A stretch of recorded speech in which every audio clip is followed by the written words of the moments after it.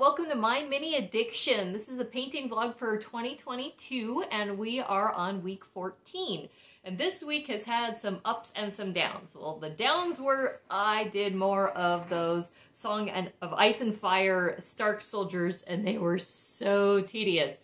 I don't want to paint an army for a while. I mean, I didn't even do that many more, but I finished the ones that I had started last week. And what I thought I'd get done in like an hour ended up being like 3.5 hours. It's just a lot, so many little things, like here's the little belt and here's this and here's that. And they were very detailed, awesome minis, but they were very tedious. So I got kind of bored with them a little bit into the week, decided to do something else. I just started grabbing some kind of random Bones 5 stuff, and I ended up doing a couple encounters. I did the troll bridge encounter and this other one that has spiders, and wasn't planning on those for this week, but got them done, plus some other just random scatter, including a porta potty.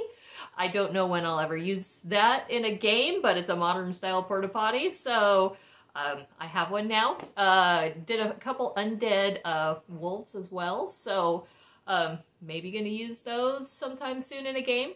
But the exciting part was my new Reaper Vex airbrush came in today, or this last week. So I had a chance to try it out just a little bit. I've only done a tiny bit of airbrushing before, so I got to kind of play around with it. Just started off doing just some priming and some kind of base coating, just to kind of get a feel for the brush before I started doing anything really detailed. Super, super easy to use. Even my daughter was helping. She did a little bit of some priming on some minis too, and with that she had a lot of fun and was just kind of looking for more things to do. I ended up grabbing some GodTear, some little quartzlings. I even had to look up what they were called. I had no idea.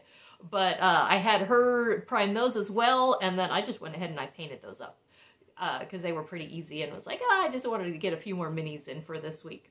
So really looking forward to doing more with the airbrushing as weeks to come, and definitely going to help at least with the base coating and kind of speeding up that process until I get a little bit more detailed and ready to do a lot of the fine stuff with the airbrush. Not quite there yet. I still like my regular brushes, but I'm looking forward to learning more. So once again, no more new minis this week. Didn't back any new Kickstarters with minis either. So let's just take a look at what I got painted, and then I'll see you next week.